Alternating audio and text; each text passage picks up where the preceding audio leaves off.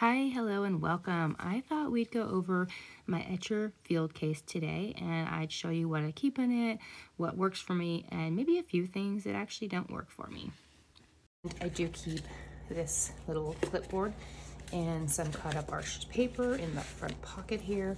This strap is pretty cool because you can hang it this way, you know, from your shoulder. You can also swap out the strap here and you can do it this way.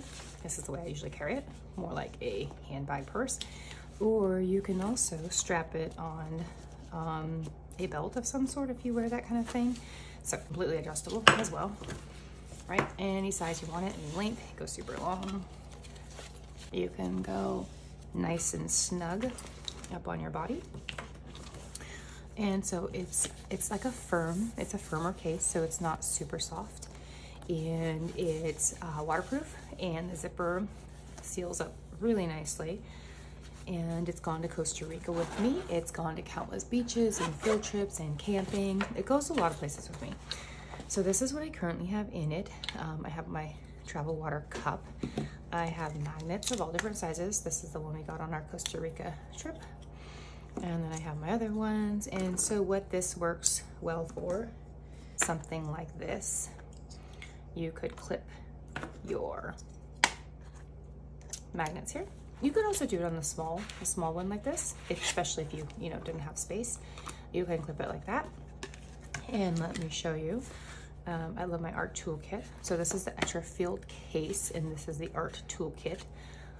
And this is how this would work. And so you have your piece of paper here, and now you have a free spot. And you can also clip your water over here on the side. This would be definitely tiny work, and you know, I work in tiny bits, so that would work for me. Might not work for everybody. And then I also have a bigger one because I love art toolkits. And so this one is also one that went to Costa Rica with me.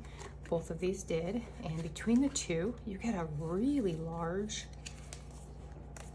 space. So if you're dealing with humidity, all you want to do is put like a little piece of parchment paper over top here so they don't stick to the lid.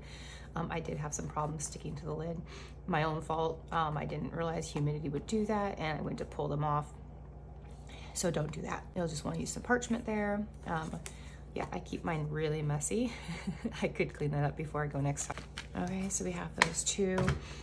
Right now, I only have one paintbrush, and this is actually from Whiskey Painters, the same place that I have my little water cup from. This thing seals right up and never ever leaks on me. I'm hoping it never does. I only have one from them. And this little brush is just a nice round, nice tip on there. I also usually have at least 3 to 5 Tintorettos in here. The ones I usually typically take are they all got washed after Costa Rica, so they ended back on here. And so I would probably just grab out, let's see. I do love all these brushes. I'd probably grab all these and maybe a 1329. That's a very fine one. Maybe bring that. Would I want my 8? Might leave my 8 here for now. And maybe take one dagger style-ish brush, and let's go with the, oh, nope, that's a little much for me. Let's see, is that the 1338, 1397? I could probably take this one and play with it and see. So if you do that, I just need to get clean water and just kind of reshape it and then put it back in. Don't try to, nope, see, the brushes, the bristles keep trying to escape on me. You definitely don't want those hooked. So I go really slowly and make sure nothing's out of place. There we go. And so I think I would take probably those 4. I usually grab either a Maple Valley or a Escoda and bring that too. I like to have an assortment. You know, whatever works for you. There's one of my Escodas. Let's go with the size 6. All right, and you know, you can change those up and mix them up. You don't always have to take the same ones with you. Which one's this? This is, oh yeah, it's a nice one. Okay, so I typically put these right in here, and I'll show you how I do those when I put those back in. I do wish this fit inside here, but it doesn't. I could hunt around for one that fit. This was a little palette I got in Costa Rica. It just has four colors in there. It ended up in there after our trip. I keep a fine liner and a pencil. I keep some more scrap pieces of paper. I think this is blue pine paper. This is Leather Village. And these are more for swatches. And then I keep a little spray bottle. This came in so handy in Costa Rica. And I keep a little gum eraser.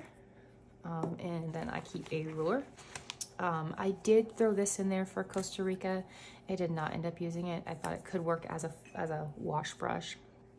Again, I didn't end up using it. So this is actually, it's an angled. I feel like it might be angled. It is an angled brush. I feel like this could still come in handy. I wouldn't not put this in, but I don't love these kind of brushes in general, but I feel like they could come in handy. Okay, so there it is without anything in it. I'm gonna show you a couple features it has. So it has this deep pocket and it goes really far down in, all the way down. I don't have anything in it. I don't even know why it's open. I'm not sure what I would use that pocket for, because anything you add in there is gonna, you know, protrude out. So maybe something thin. Maybe if I got a plexiglass that was potentially smaller. No, but it would have to be pretty darn small, wouldn't it? Yeah. Okay. I could potentially slide my paint palettes in there, I suppose. I wonder how that would work. I feel like it's gonna add too much bulk to it. But I could add it there. And there's another pocket on this side, same deal. I could slide those in there and see how that works for me. I've never used it that way. There's two little pockets here. These elastics have double elastic, so it's like front, front, front, front, and then an under one as well. This top one does not have that. So this is how I pack it back up. Put my pens there. I'm gonna put my pencils there. I like my ruler on this other side.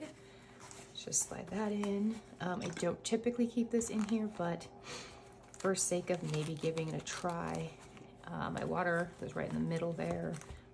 My eraser just gotta get shoved in there. Kind of smush it down because it's, again, it's that moldable type. Put my two rounds there, and then my three mops and my dagger. I'm gonna add in with that. My swatch papers I will put there. I'm gonna leave this out because it's part of a different set of things, I think. I'm not going to include in this one. I'm also probably not gonna use this large one right now. I think I'll just use my traditional 3. So I'll put those in there, and I'll put my little water thing in. And again, my paints are under here, so they're usually out. So let's see how this closes. Oh wow, it closes. It might even close better than before, and there are zippers from both sides. Okay, that is super thin. Okay, so now that I have thinking, I wonder, maybe I want to bring a tiny tin of metallics. I could potentially put that down here just to have some sparkle, and I'm still free with more space. So potentially is throw, say, my Viva color sheets in there, which it starts to get a little more tight. My water bottle seems to be, so you just kind of have to see what works with the height of what's going on. So maybe switching out this eraser with this water bottle, and then putting this eraser, say, in the middle. And then again, just kind of playing with, once you close it, what sandwiches together the best. And so there we go. Maybe you don't need, you know, 6 brushes or this brush either.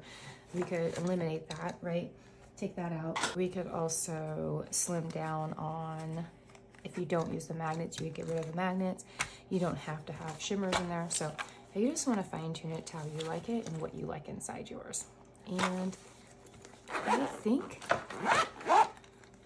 that's really about it. It really is something I love. I brought this everywhere we went in Costa Rica. I just threw it in my backpack.